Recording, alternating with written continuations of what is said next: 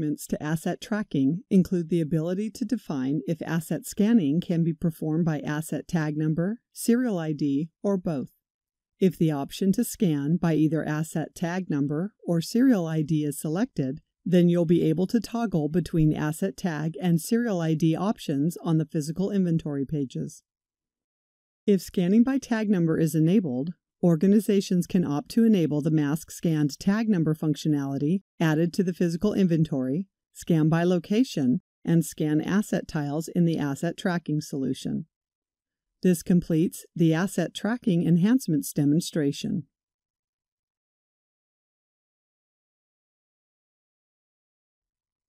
To optimize business process efficiencies, the interface components have been standardized to not only provide a consistent user experience, but also consolidated to update, enable visibility to, and approval of both financial and physical interface details from a single component.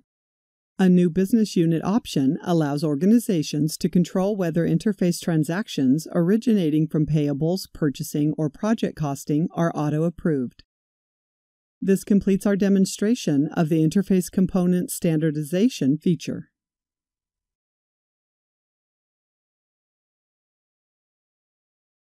Mass Transaction Manager has been extended to provide the option to preview the asset data to be updated en masse prior to running the Mass Transaction Manager application engine.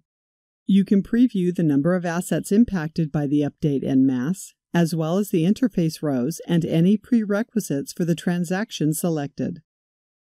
This completes our demonstration of the Asset Transaction Manager Extensions feature.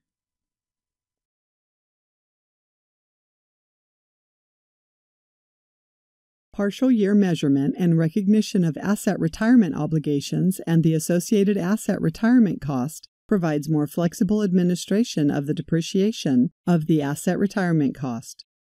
Users are also allowed to choose if they would prefer the asset retirement cost amount to have the remaining life in periods of the parent asset instead of the whole life.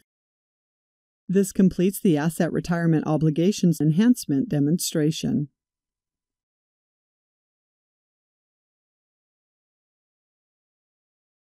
Customers that require communication of award notifications will be able to take advantage of a new notification called Notice of Intent to Award, or NOIA, in strategic sourcing. When a decision is made to award an event, before signing the contract, bidders must be informed in writing stating an award is forthcoming. This process of communication from a company to the bidders is known as NOIA. When an event is ready to be awarded to the bidders, a Notice of Award, or NOA, is sent to the winning bidders. This notification often includes an assortment of legal verbiage. This process of communication from a company to the winning bidders that they are being awarded goods and services is known as NOA. In this demonstration, we will review the NOIA and NOA notifications used for sourcing events in strategic sourcing. To send NOIA and NOA for a sourcing event, you must first select the group box options for NOIA and NOA at the BU level. You can change these settings at the event header level. Use the Notice of Intent to Award page to view and send NOIA notifications to bidders. This notification is sent to a list of bidders about a forthcoming award. You have the ability to control to whom and when the NOIA is sent, select and add recipients to receive the notification. Additional recipients could include internal or external users, preview and alter the content, select alternate templates to fit the event, display content in summary or detail, select signatures to be included, enter comments, and add attachments. Use the Notice of Award page to view and send NOA notification to bidders. This notification is sent to winning bidders, informing them that the event is awarded.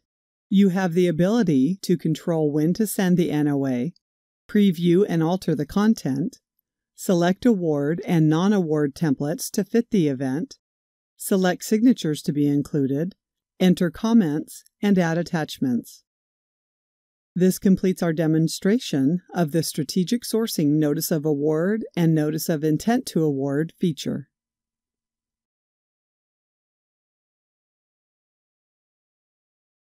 PeopleSoft General Ledger and Accounts Payable provide a feature that enables accounts payable users to initiate advance payments into the PeopleSoft system by entering essential amortization information.